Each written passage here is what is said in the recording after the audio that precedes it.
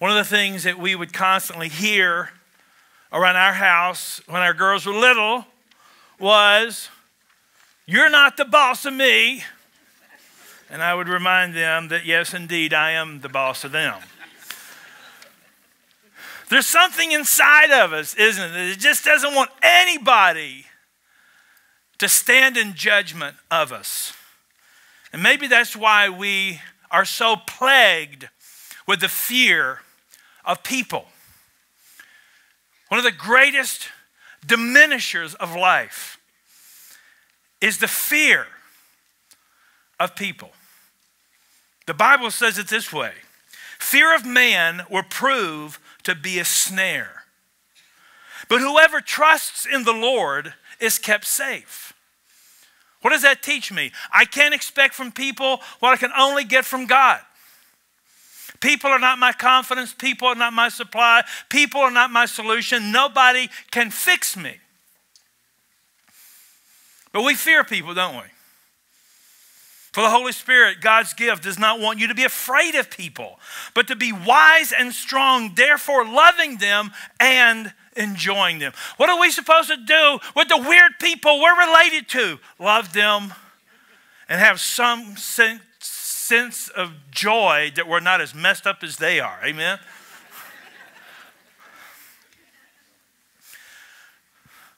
We do fear each other. We fear people, and it diminishes our lives. There are 5 ways on a list that I can think of. You can probably think of more, but I see them over and over again. 5 ways we fear people. First, we fear what people might think of me, right? What are people going to think about me? You know, I got good news for you. They ain't thinking about you. Ladies, have you ever said, well, I'm afraid that if I wear this dress, I've worn it twice now in 2 years, and they will remember. No, they won't remember. That's why God invented blue jeans. Can I hear an amen? They all look the same, right? We're afraid of what people might think of us. Secondly, we're afraid of what people might say about us. That, somehow we're not the cool, we're not the in group, and, we're not the one that everyone talks about, and, the one on the tip of everyone's tongue. We're afraid that somebody might, we may do something that people don't like, and they'll say something bad about us. And to that I say, grow up. The only way to never be criticized is to have nothing, do nothing, and know nothing, and then we'll criticize you for being a bum, right?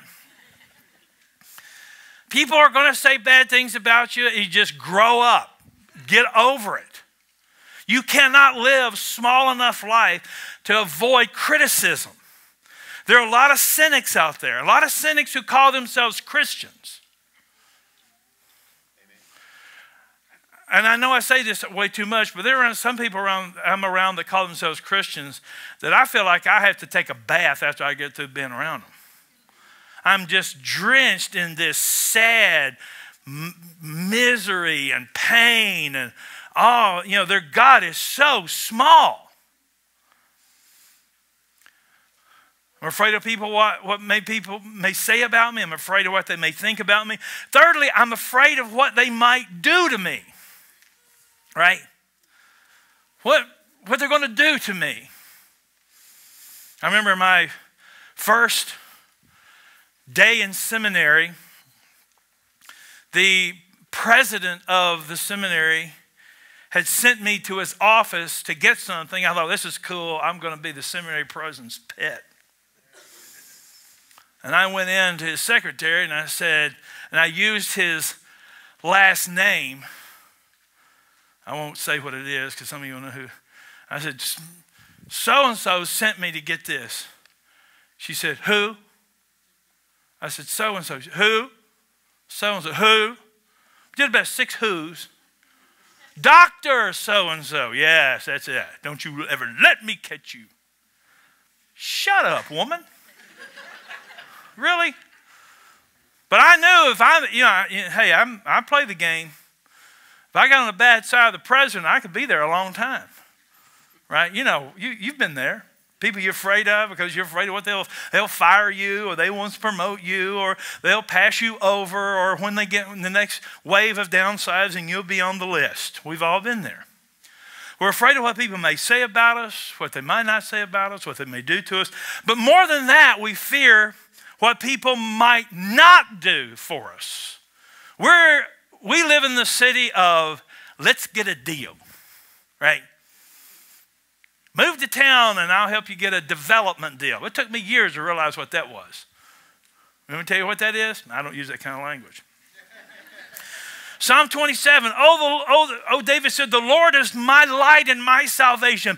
Of whom shall I fear? The Lord is the stronghold of my life. Of whom shall I be afraid? Amen? We think we want people to be God for us. We look at our employers as our little gods.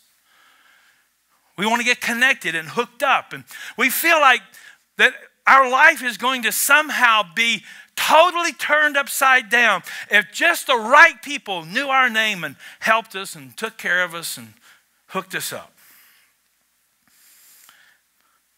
We're not only afraid of what people might think about us, what they may say about us, what they may do to us or fail to do for us. One of the greatest fears is the fear of what they may get that I don't get, right? I mean, let's be honest. You know people who are not as smart as you, definitely not as good looking as you, who are doing better than you. That's not right, right? I mean, have you ever looked around? I mean, it's okay to be miserable as long as most of the people you know are, right? As long as we all in hell, you know, we're fine. But you let one of us get out. I put this in my first book, The Power to Prevail.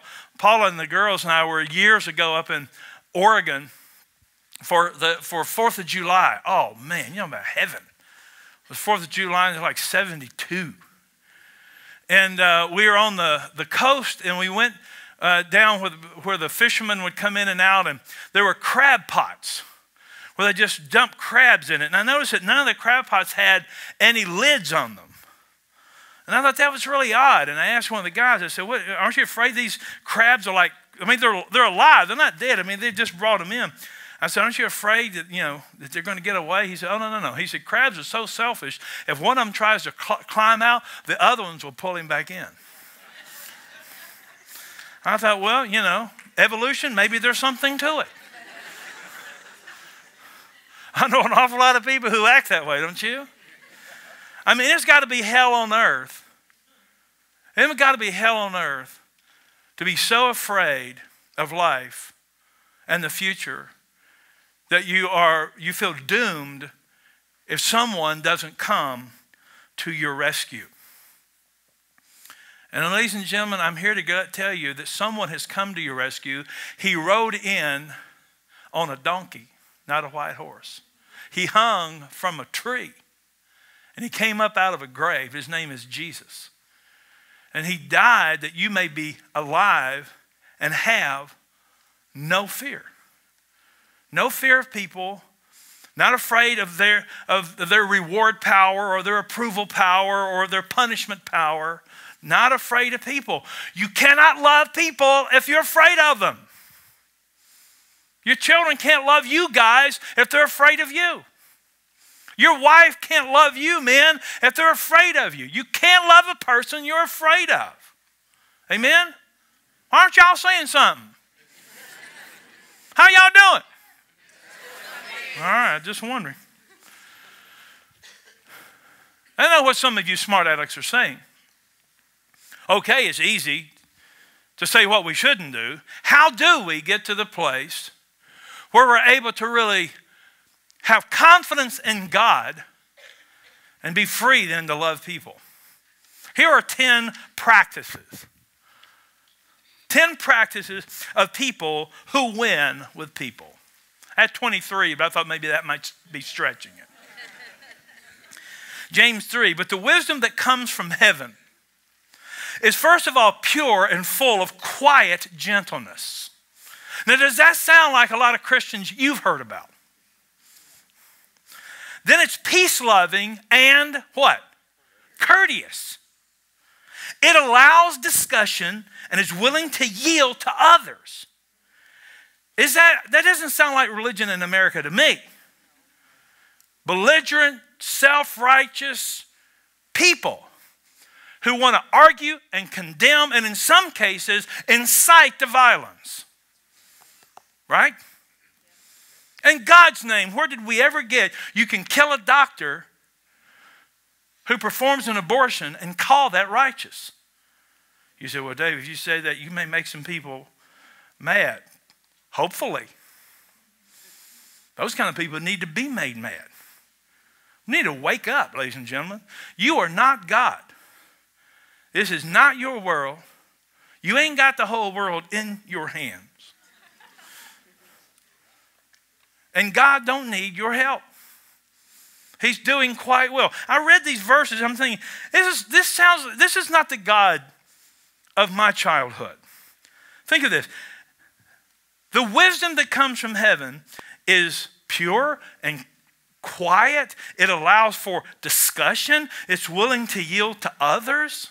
This is how we're supposed to behave. How are we going to be nice and sweet and kind and yielding and win the world to Jesus?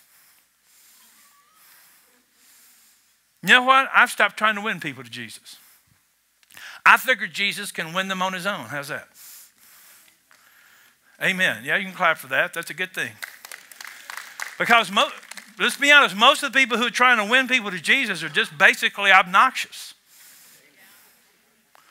Now here's honest, unvarnished truth. I want you to be a Christian. I want you to know and love Jesus and follow him. I believe there is no hope for the future without him.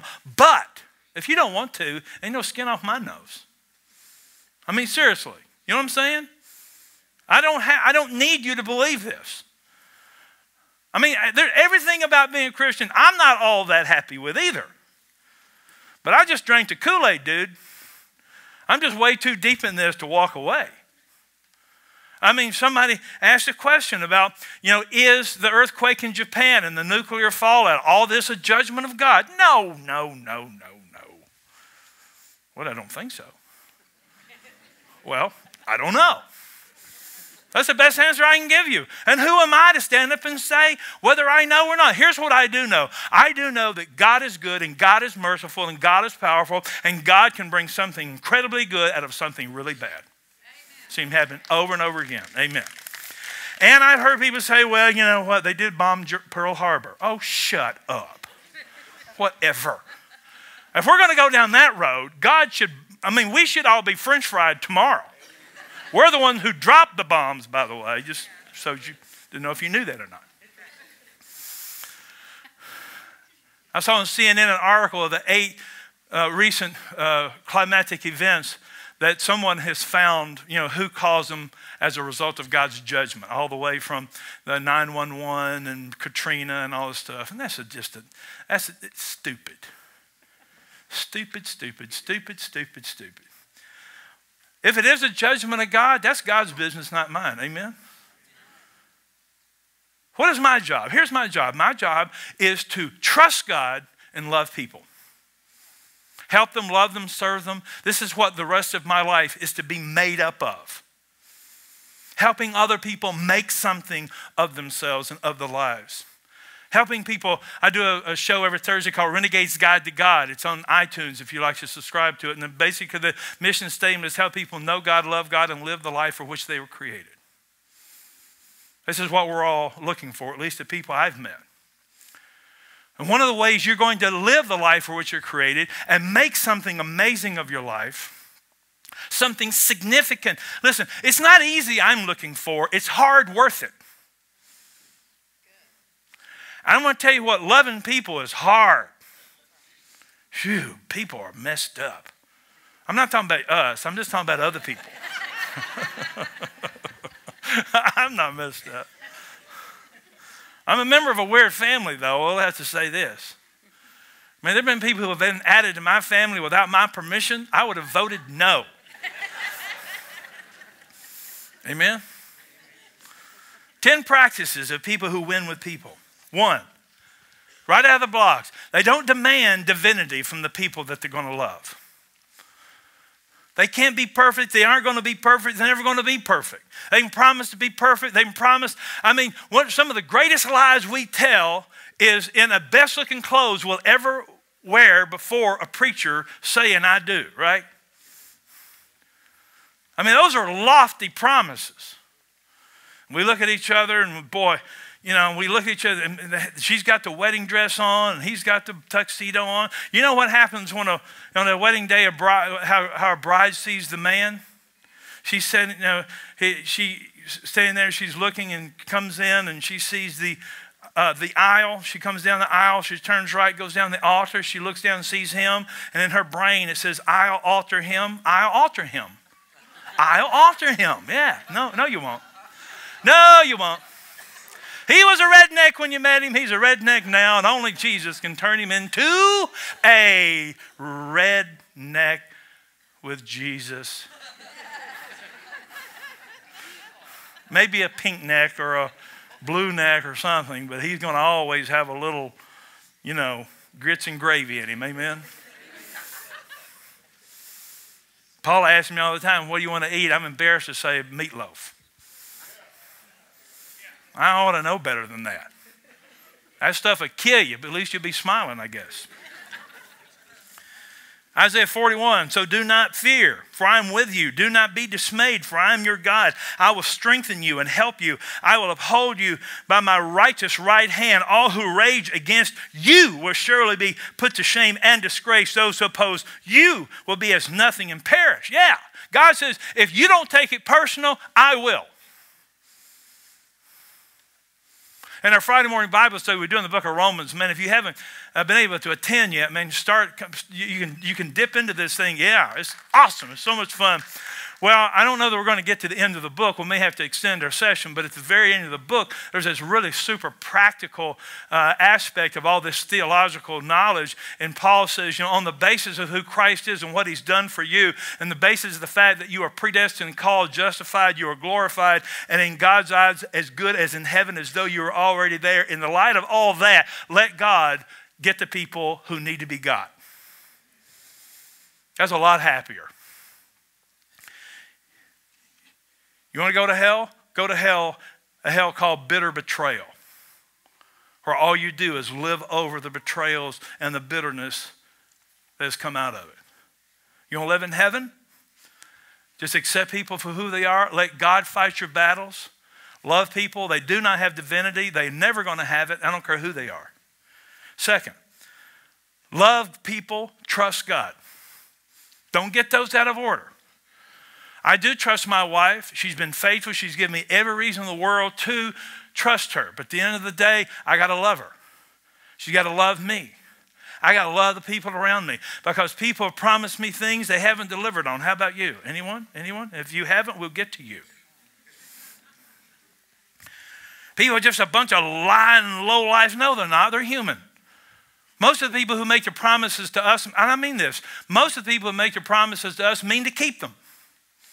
But oftentimes conditions change. Life changes. Your power, your ability to do what you said you were going to do changes. All these things change. At the end of the day, it becomes a big mess. Unless, of course, you understand that people come in only one size, messed up. You married a messed up woman, so why are you mad?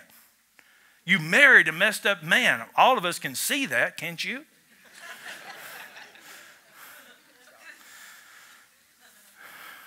People who win with people who do not fear people, but who see people as a way to live fully in the moment and to do something significant.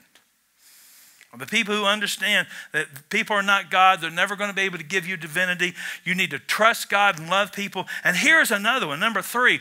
People who win with people communicate an acceptance of people as they are, not as you wish they would be. You can't relate to a person who you feel already rejects you. And don't we live in a world, supposedly in America, where we're supposedly, quote unquote, Christian, where we are going to court to sue each other in record numbers? Christians suing Christians, even though the scriptures prohibit one brother taking another brother to court. Rejecting people. I mean, what's the reputation of Christians in America? We're loving, sweet, kind, compassionate people. We just love people. We don't judge them on their morality or their lifestyle or their background or the color of their skin.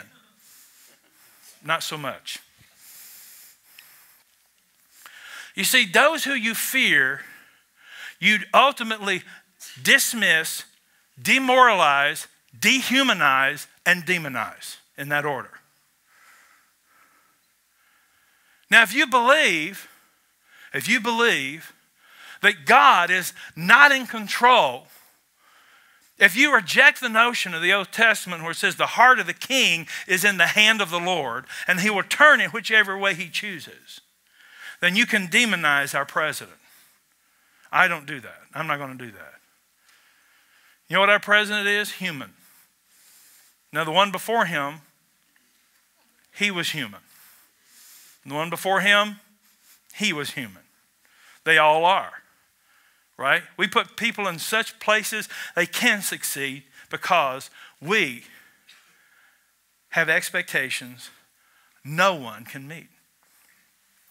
People who win with people, on the other hand, accept people for as they are, try to inspire them to be the best they can possibly be, but understand that the first way into your heart is to say to you, I accept you. I may not agree with you. I may not embrace your lifestyle. I may not approve of your lifestyle, but I can accept you as a person worthy to be known, loved, and recognized. Amen? Not afraid of anyone, not have any prejudice toward anyone else. I can't do that and be a Christian, right? Can I claim to know God and not love the very things that he loves? Which are people, messy, sinful, angry, sharp, edged people, right? I mean, wouldn't life be great if it weren't for the people? People who win with people not only accept people as they are, people who win with people are transparent and real. You want to just study the life of Jesus? Jesus came right out and said what was on his mind. He was transparent. He was real. He didn't hide anything. He didn't keep anything back. When he launched his public ministry, he went to the synagogue, opened Luke 4, unrolled a scroll, sorry, Luke was written a tad bit later. I'm a little excited. It's in Luke 4, by the way. That's if you want to know that. He actually unrolled a scroll from Isaiah and said, the Lord has anointed me. He has called me to give recovery of sight to the blind, to set the captives free. He announced his mission, what he was there to do. He announced to the world, I am the Messiah that you have been waiting for. Now, that don't mean much to us, but I had fighting words in his day. I am the Messiah. You're the Messiah. You either drunk or you should be drunk. Anybody who claims to be the Messiah and is not the Messiah is not a good person. That's good, Dave, I know. It was that notion that converted C.S. Lewis as a 57-year-old Oxford Don atheist who couldn't get away from the three questions as related to Jesus: Lord, liar, lunatic. That Jesus claimed to be who he was and wasn't, he's a liar and he's a bad person. If he claimed to be who he was and he thought he was and he wasn't, he was a lunatic. He's a crazy person. But if he claimed to be divinity, he claimed to be the Messiah, and he was the Messiah, he is Lord. I believe he's Lord. You don't believe he's Lord? Okay. Okay. Roll the dice, take your chances, dude. But not me. I know he's Lord. Not just because I've been to seminary, and that's one of the, I've been to seminary, so you need to listen to me.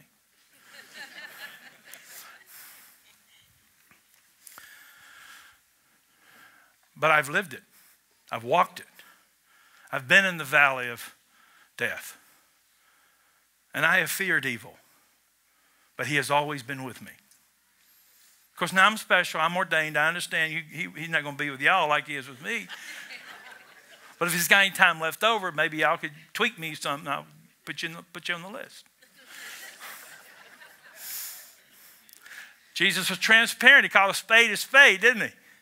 He went into the temple when they had turned to a merchant's den. And what did he do? He said, y'all ought not be doing that. No, he beat the crap out of them. That's what he did. He made a whip, and he whooped them. And he turned over the tables. He'd be called under church discipline today, wouldn't he? You're ruining the testimony of the church.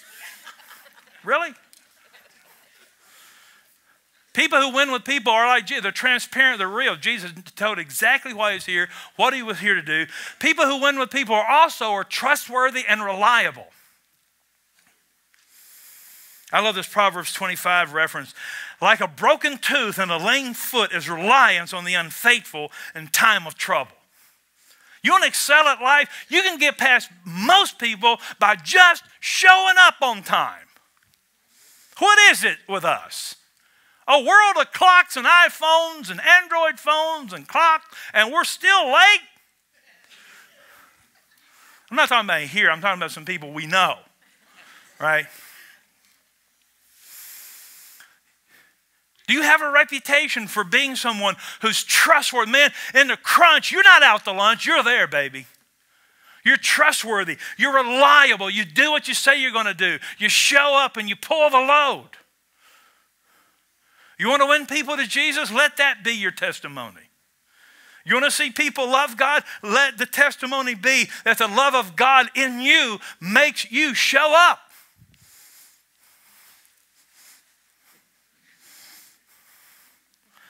You want to win the people? Be transparent, real. Be trustworthy. Be reliable. I love what the first century philosopher Seneca said. To be feared is to fear. No one has been able to strike terror in others and at the same time enjoyed peace of mind. Amen. Man, when you say I'm still in one piece, I'm saying, you know what? I'm right on plan. God knows exactly where I am. He loves me as I am, not as I ought to be. I am not what I once was, thank God Almighty, but I'm still not yet what I'm going to be. I'm on a journey. I'm growing. I'm maturing. I'm getting stronger. And I am learning more every single day how to trust God for big things and love people as they are, where they are, and inspire them with my life. So, instead of fearing people, what do? We respect them. We accept them. We bring something to the table. What is that? We're redemptive. Go back to that James passage. God's wisdom is full of mercy and good deeds. We are men and women of compassion. We don't move into a place and say, see there, this is exactly what you deserve. No. Who am I to judge you? I show up and I'm trying to be compassionate and caring and showing the love of God, which makes me active. I'm not standing around saying, who messed this up? Do you work around any people like that? Who messed this up? Why didn't you fix this? Why people? Who people? I challenge you to be a how and a what person. How can I help? What can I do? Amen. I got a beef to pick. It'll take me about 30 seconds. I belong to YMCA. I'm thinking about giving up my membership because of the men who go to the YMCA. Bunch of lazy, no good, selfish men. Anybody here go to the YMCA? You get them little sweat towels. You bring them into the dressing room. You throw them on the floor. You no good, lazy, godless person you. Pick up your stinking towel. Did your mama raise you in a barn? Did she give you a sweat towel and you go in the barn and throw it on the floor? Gee whiz. I'm sick of this. Okay, I'm done.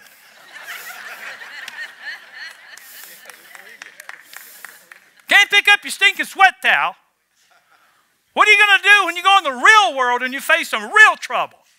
You got to do some real lifting of some real loads. Can't even throw away your stinking sweat towel. I'm over it. I'm okay. I'm fine. It's not bothering me. You want to do something in your life? Determine that you are going to take action. Move into the breach. Be merciful, compassionate, redemptive. Here's another thing about people who win with people. They're relatable. You ever been around? I want to help you out. This is a bad habit. I want to help you break it. Because if you don't break it, you're going to hell. I have that power. I'll uncheck you. Right? I'll take you off the opt-in list. If you do this, in Jesus' name, please stop it. I know I'm not perfect, but I know you don't have a perfect butt either. Do you really need to tell anybody this? Are any of us under the delusion you're perfect? Oh, I can't believe you told me that. I thought you were perfect. No. Whoever said you were supposed to be? Perfect? No. You're not perfect. You know what the word perfect means in the New Testament? It means the end, a goal toward the end, or the idea of complete. Perfect in the New Testament meant growing. We're growing toward a more complete person. But we're not there yet. You're not there. I'm not there yet. Thank God I'm gaining on my demons. And if you're not ever gaining on your demons, you have messed up.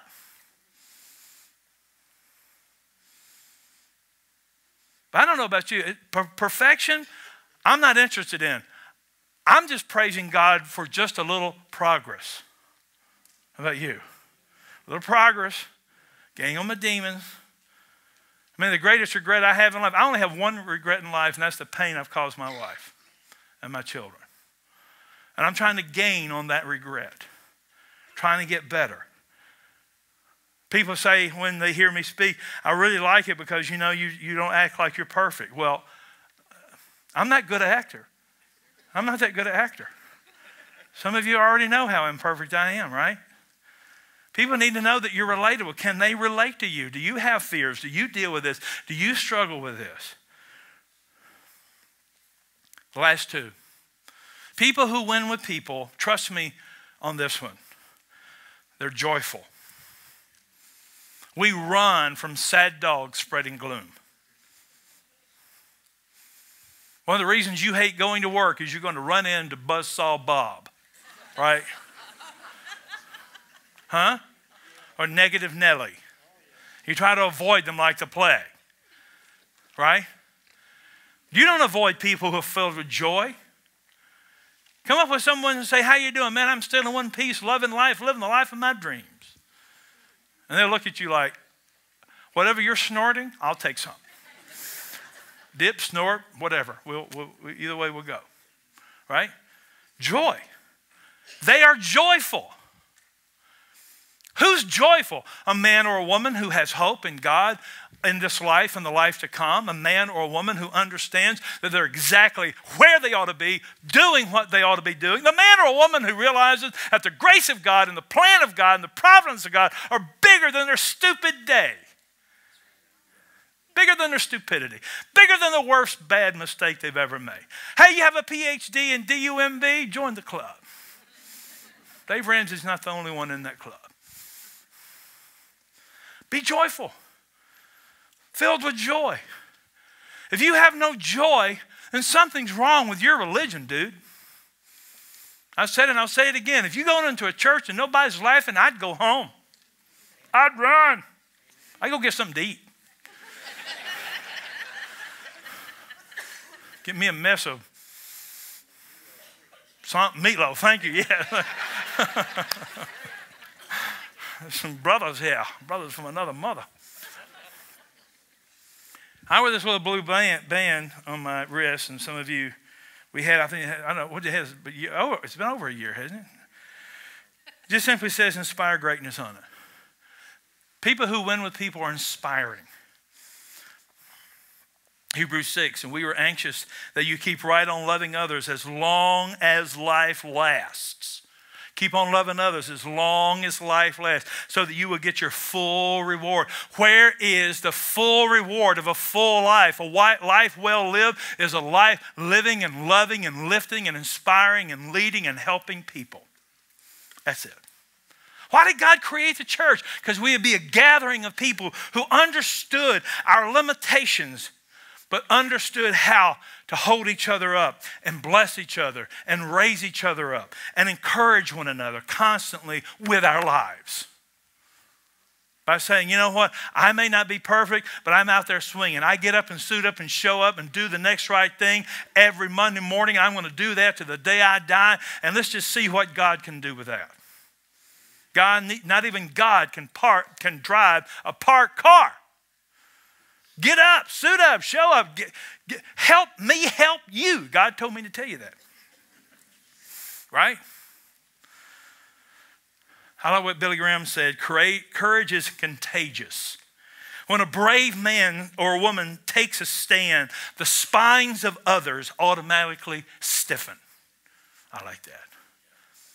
Who are you inspiring with your life? You say, yeah, but my life is a mess. Good. Good. That'd be a nice backdrop against which to judge your progress, isn't it? Are you an observer? Are you a participator? Are you a critic and a cynic? Or a man or a woman who understands that people are to be loved and God is to be trusted? Your future is dependent upon you in this world, not in the next, thank God. But your future, the influence, the expanse, and the extension of your life is in direct proportion to your ability to love God and love people and love them with His love as long as you live. Wow, that's good. I just thought that up. Somebody tweet that out. Let's pray. Father, I ask you this morning to give us the courage to not be afraid, to not fear our boss, our mom, our dad, to not fear our teacher, to not fear people of different faiths or skin color, to not fear people, but to love you, to trust you, to fear you in a good way, to let you be the Lord of our lives as you are the Lord over your creation. Father, love through us, live through us. Let us be the joy and the inspiration that other people need to believe that they too can make it. I pray for someone here today who feels as though they are stuck and alone, that you would clear away that illusion because they are not stuck and they are not alone. They are loved, they are cared for. One of the reasons I know that is they're listening to these words. You have sent someone, a faithful communicator, someone with beautiful feet to stand on the mountain of joy to say, good news, good news, good news. God is good and God is here. We love you, Lord. We trust you, Lord. In Jesus' name I pray. And all God's people said, amen. Go get them.